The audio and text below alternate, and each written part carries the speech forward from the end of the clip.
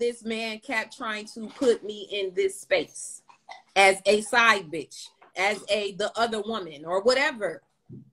This man, I wasn't willing to accept the reality that this man knew I was brilliant, knew that I'm dope as shit as a lawyer. And the only times that he told me that is when he needed me to do something. The same man that I had to fight to get paid. So you right, sis. He didn't want me. He didn't want me. I was just a fuck. Yeah. The same person that I loved unconditionally as a friend, I had to fight to get paid as a lawyer, a female. So you treat black women like this? So while y'all in the bed laughing at me and I'm just a fuck, and oh, I posted on one of the posts, there was a time in 2018 where I was assaulted by a male roommate. I was in my closet fearing for my life.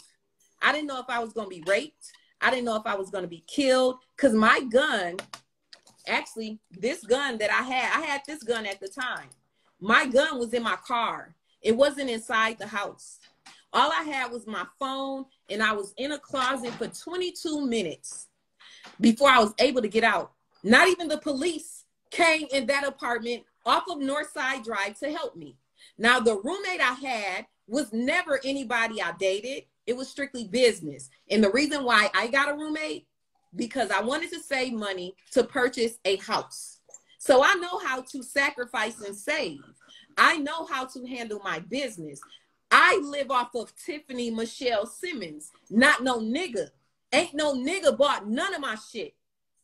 A motherfucker asked for receipts on their birthday last year. And she wanted receipts of jewelry or clothes or purses or stupid shit like that. Sis, I'm going to tell you, no, he didn't buy my shit. He didn't buy my chain from Wayfie. I bought that. He didn't buy my trucks or my cars or pay for my house. I did that. I do that. Like I say in every interview, ain't no nigga paying for shit for Simmons Law. I do that. God take good care of me. And I thank God that God is my source, not man. Because if man was my source, I would have to put up with shit that I don't want to put up with to live a certain lifestyle. And again, it's not even to have a jab at that lady, because much respect to her as a woman that's hurt by someone that she loved.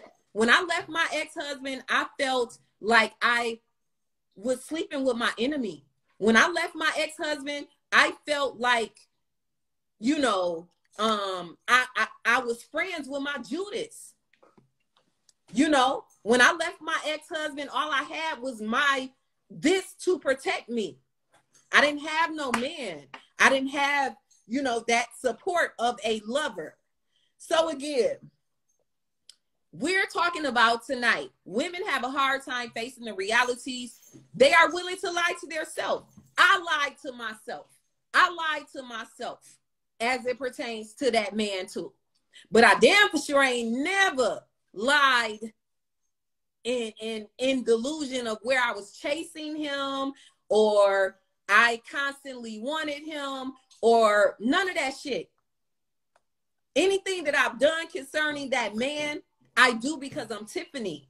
I am kind. I am loving. I am supportive. I am the plug. So I plug motherfuckers on the plays. Kane's the dog daddy. I plugged him on the money. I plugged the dog daddy on to a job.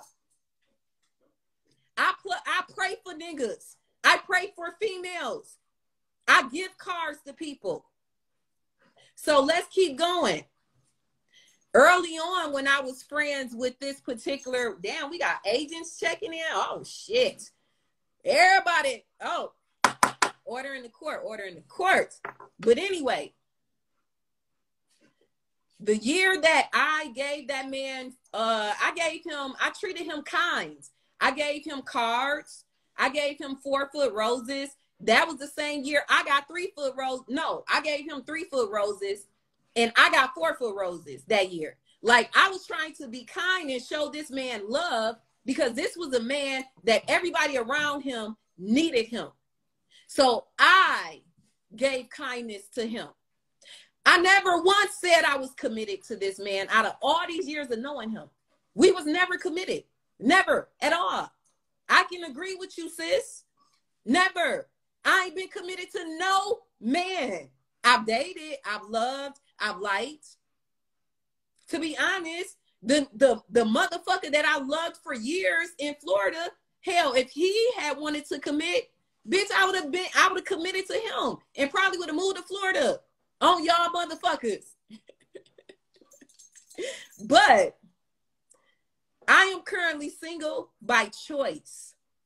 My real reality is I had low-level people around me, low-frequency people around me. I chose low-frequency people around me. I chose that. A lot of times I'm the smartest one in the room, and I hate that because I want to learn. I want to grow. That's why I made the post on Hood Court. Like, I'm tired of even talking about these lame-ass topics. I don't deal with the toxic shit because I know how toxic shit can tear up families. If I wanted to, run my mouth and get attention or clout off that man's name, I could have been said some shit. But you know what?